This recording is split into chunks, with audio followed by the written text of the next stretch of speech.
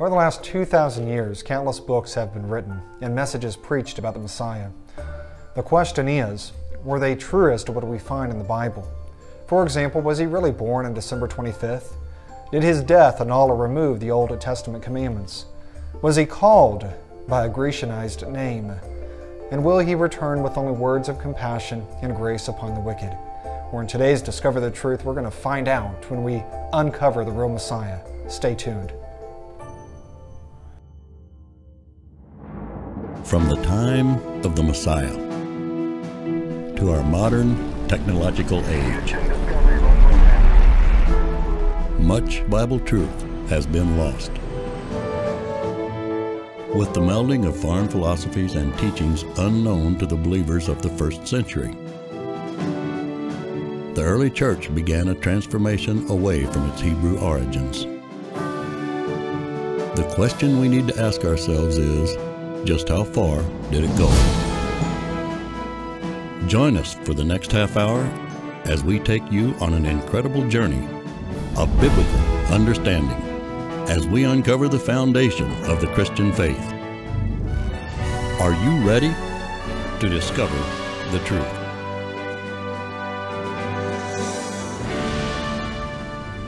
I'd like to welcome you to another Discover the Truth and say that it's an honor to be with you today.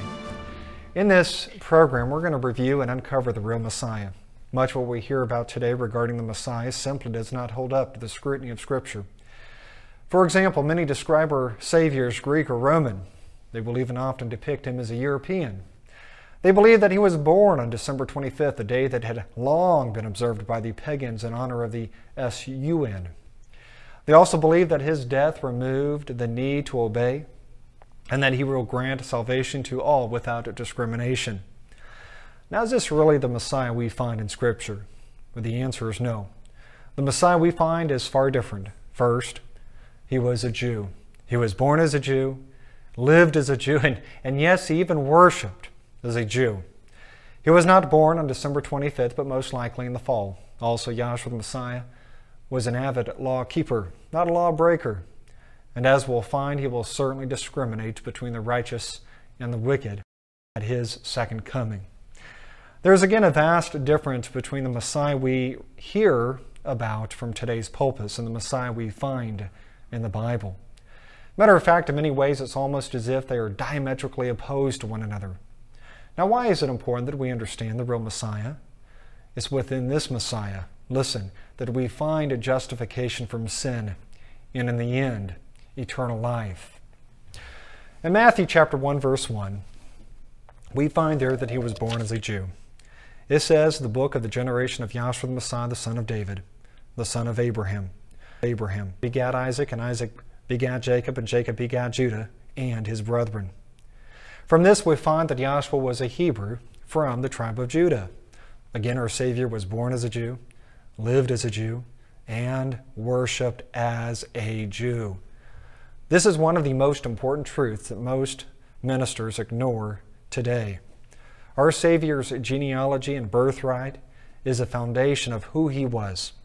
Understand that if this foundation is replaced with a counterfeit, then the entire perception of who the Messiah was is altered. If there is any one truth that we must understand about the Messiah, it is his heritage.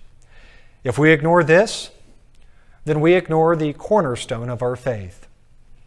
Again, contrary to popular belief, our Savior was not born a Greek or a Roman, but a Jew.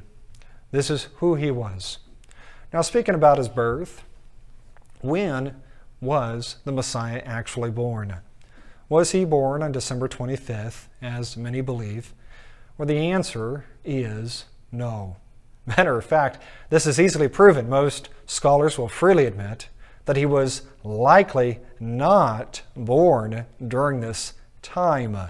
For example, the New Catholic Encyclopedia says inexplicably, though it seems the date of the Messiah's birth is not known. The Gospels indicate neither the day nor the month.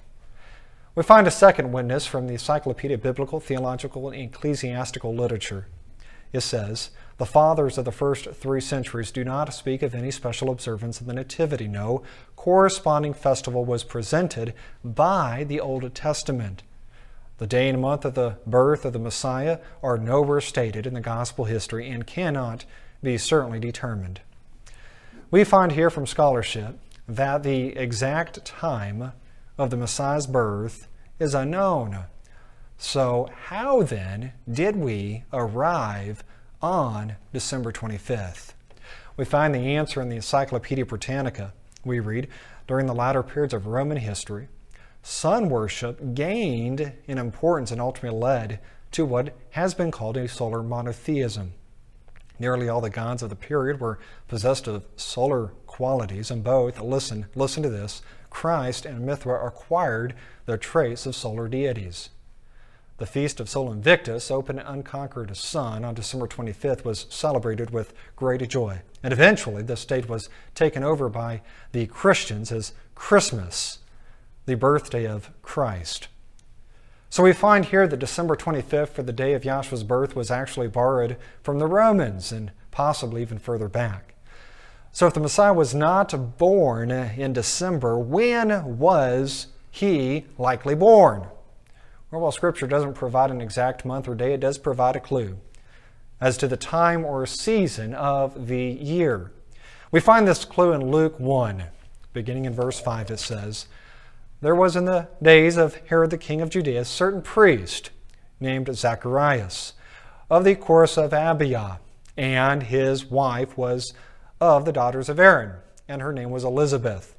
And they were both righteous before Elohim, walking in all the commandments. Listen, they were walking in the commandments, it says, and ordinances of Yahweh blameless. Now, where do we find evidence here for the Messiah's birth? Well, in verse 5, we find that Zacharias, John the Baptist's father, served at the temple and was assigned to the course of Abia. Now, what's the significance of this course? In the Old Testament, there were 24 courses, and their cycle began on the first month, which corresponded in biblical times to the spring. Abia was of the 8th course. So from this, what can we determine? The first month would have fallen between late March and early April. If Zacharias then had the 8th course, his course would have fallen around the beginning of June. So based on this, John the Baptist was conceived somewhere around early June. Now, before we can establish the Messiah's birth, there's one more piece to this puzzle. According to Luke chapter 1, verse 26, Elizabeth conceived 6 months before Miriam, Yahshua's mother. So based on this, when was Yahshua conceived? Now this requires just a little bit of math. If John the Baptist was conceived in early June, and if Yahshua was conceived 6 months later, what month was Yahshua likely conceived in? Or he was likely conceived in December, 9 months later, placing his birth in somewhere around September. So when it comes to the birth of the Messiah, we find a discrepancy between tradition and what we actually find in the Bible. Tradition marks Yahshua's birth with the birthday of the S-U-N, as again observed by the Romans hundreds of years before, while the Bible shows that he was likely born in the fall. We're going to take a quick break now, so stay tuned. Many have misconceptions about who the Messiah really was and what he taught. From his physical appearance to the name he was known and called by, popular beliefs about the greatest figure in human history hold many fabrications and inaccuracies. Was he born on December 25th, the same day revered by sun worshippers for centuries before his birth? What was the method of his death? Did he do away with biblical law? Did he have brothers and sisters? Why did he come to earth? Find out why the most revered figure in history has so many misconceptions surrounding him. Peel away centuries of ancient Greek and Roman influence and look at the Messiah from the proper perspective of his Hebraic upbringing and culture. To understand the Hebrew roots of the Messiah is to unlock who he really is. Request our free booklet, The True Messiah. Read or order online at yrm.org. Or write, Discover the Truth, P.O. Box 463, Holt Summit, Missouri 65043.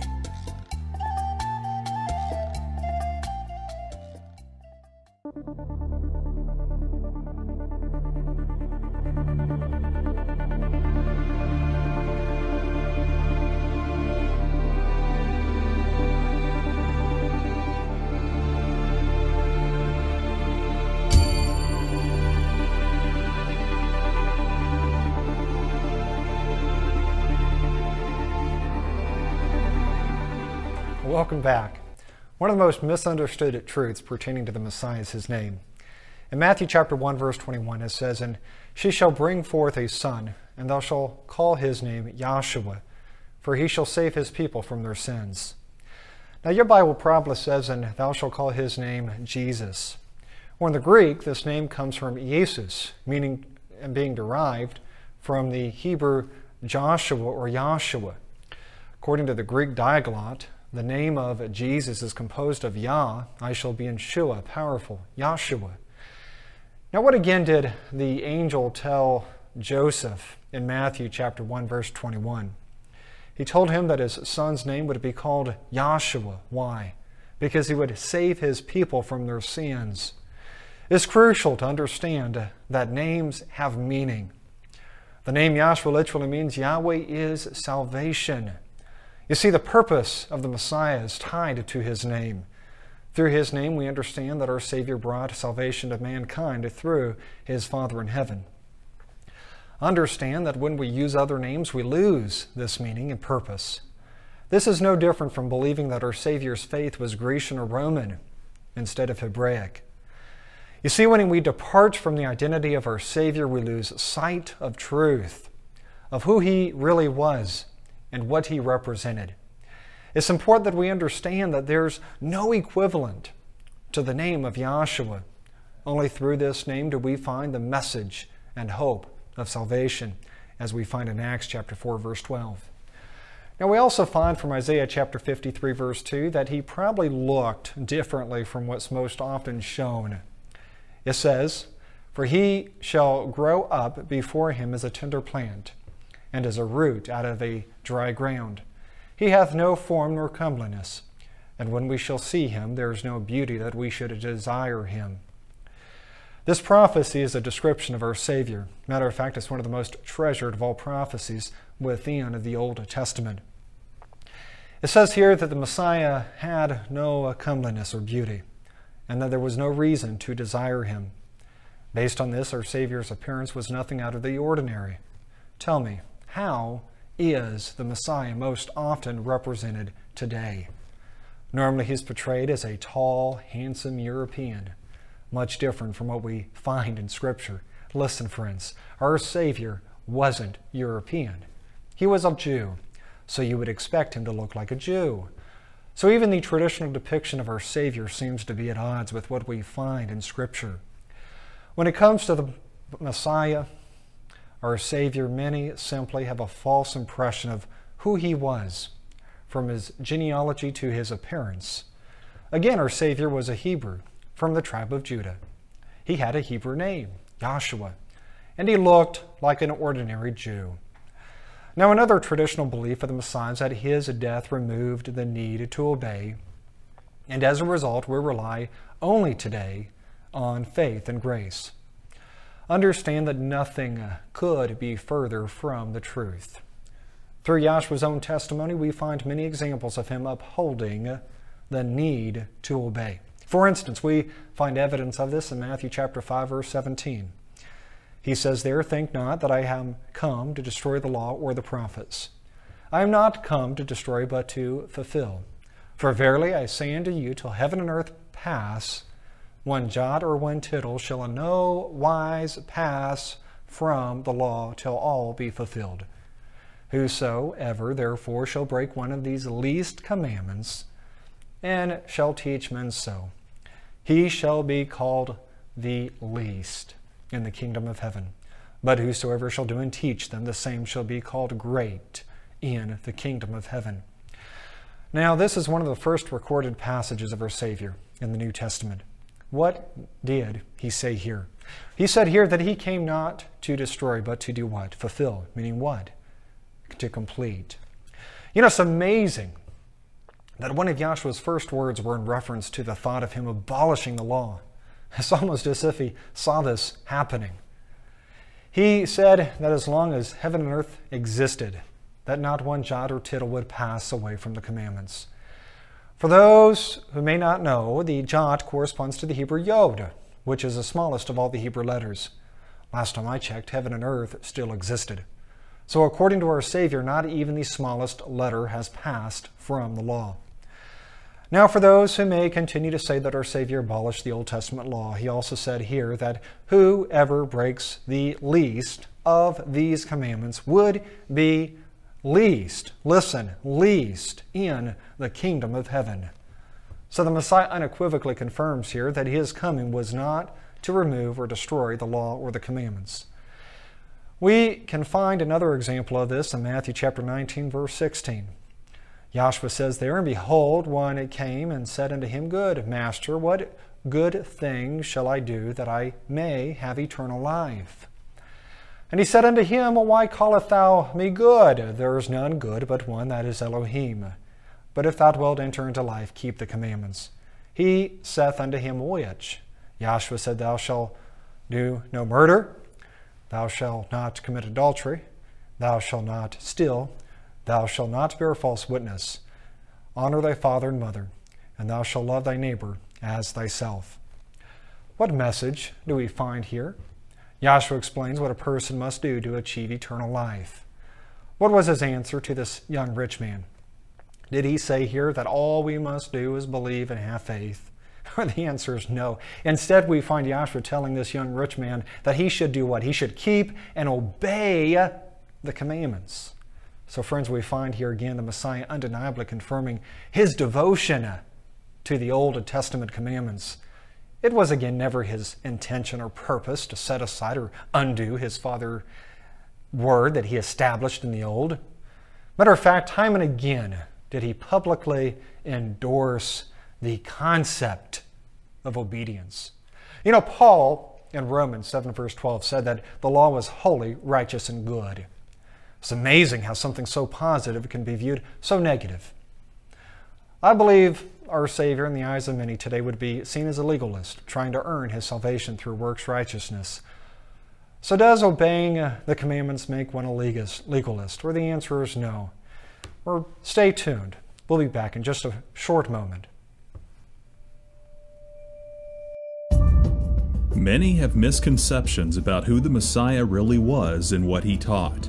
From his physical appearance to the name he was known and called by, popular beliefs about the greatest figure in human history hold many fabrications and inaccuracies. Was he born on December 25th, the same day revered by sun worshippers for centuries before his birth? What was the method of his death? Did he do away with biblical law? Did he have brothers and sisters? Why did he come to earth? Find out why the most revered figure in history has so many misconceptions surrounding him. Peel away centuries of ancient Greek and Roman influence and look at the Messiah from the proper perspective of his Hebraic upbringing and culture. To understand the Hebrew roots of the Messiah is to unlock who he really is. Request our free booklet, The True Messiah. Read or order online at yrm.org. Or write Discover the Truth, P.O. Box 463, Holt Summit, Missouri 65043.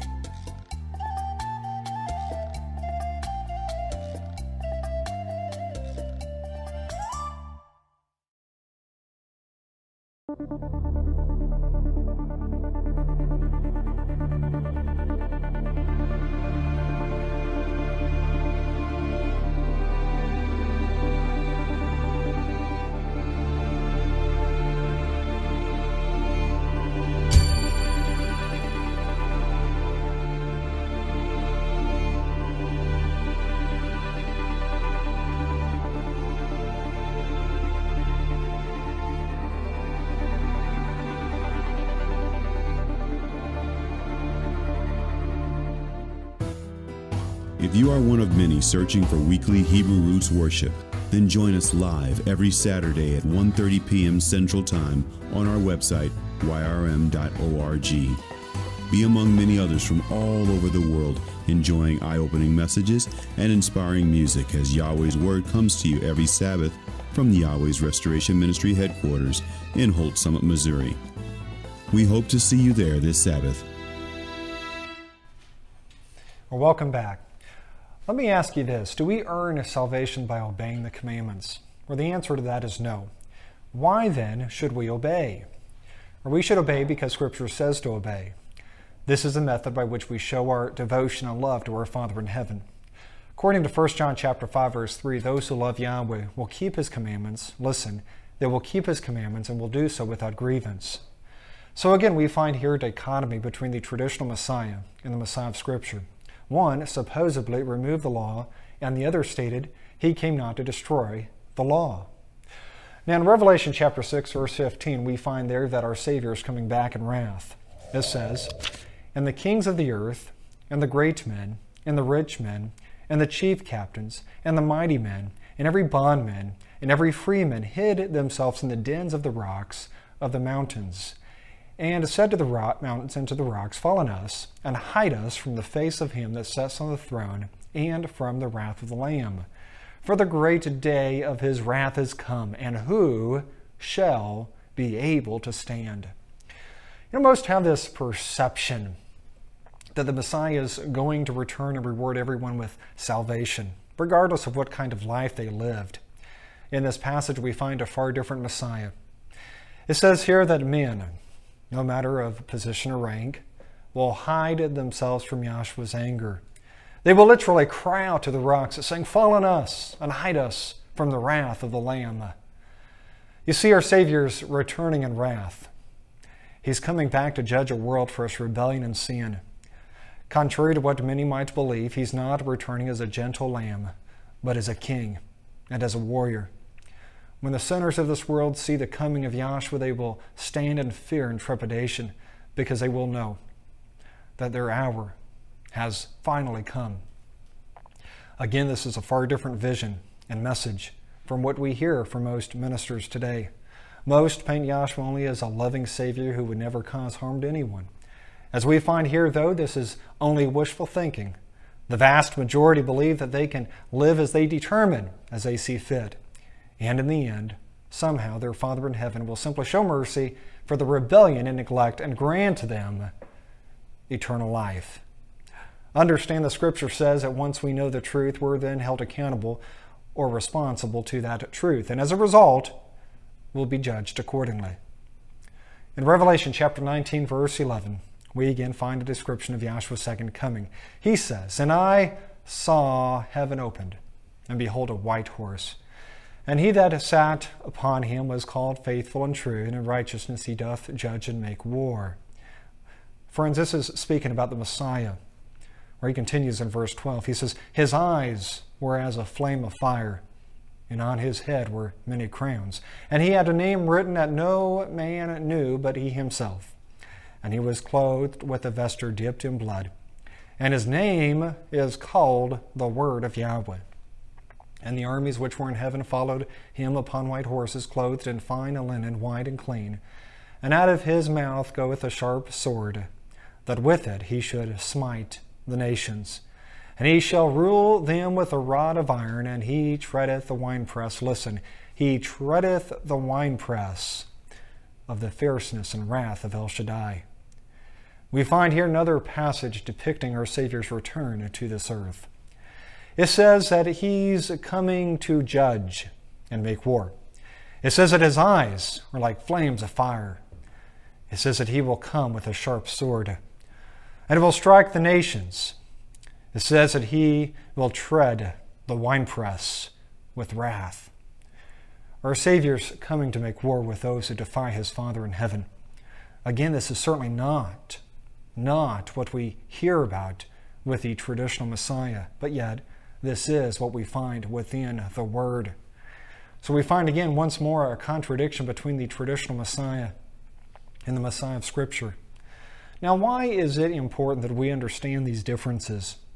Number one, the Messiah is the only one who redeems us from our sins. Understand that. Without him, we all would be lost in our iniquities without any hope of redemption. Number two, we're told in 1 Peter 2:21 that we're to follow in his examples. To receive salvation from our Savior, and certainly to follow in his examples, we need to understand what he believed and how he lived. If we have a false perception of our Savior, then we will not be able to follow in his examples. As we've seen through this message, there are significant, major differences between the traditional Messiah and the one we find in Scripture. If we truly desire to follow in the footsteps of our Savior, then we need to strive to understand who He was when He walked this earth. Again, only through our Savior do we find redemption from our sins. If we ignore who He was and what He believed, then we jeopardize our own salvation. Well, I pray that you would consider what's been said today, and that you would join us next time on Discover the Truth, but that you would also spend time on our webpage. And the offer this week, the booklet, is The True Messiah. And within this booklet, we cover many of the false perceptions, many of the false truths that we've heard today in this program. The day that He was supposedly born, the theology or word that He supposedly taught, or this was not the Messiah we find in Scripture. Again, friends, we need to understand the truth of our Savior. We need to understand what He believed, how He lived, what He taught as our example. Because again, we're to follow in those footsteps. We're to do as He did. We're to walk as He walked. We're to worship as He worshiped. So friends, it's imperative that we understand this message, that we understand the beliefs that He upheld, the Torah that He taught, and that He taught His apostles, and they then in turn taught those in the early assembly. This is the Messiah we worship today. This is the one we rely on salvation and redemption. It is only through His blood, friends. It is only through His sacrifice. It is only through His propitiation that we find salvation today. This is not a truth that we can ignore. This is not a truth that we can cast aside. This is a truth that we must embrace, that we must live by, that we must strive to follow. So again, I would pray that you would watch us next time and that you would embrace what's been said. May Yahweh bless you.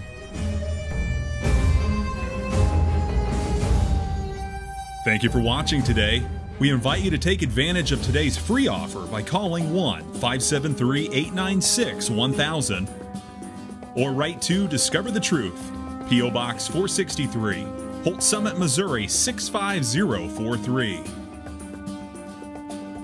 Be sure to visit our website at yrm.org. There you can read and request dozens of free booklets, watch hundreds of sermons, or tune in live every Sabbath. Set your DVRs and join us right here next week.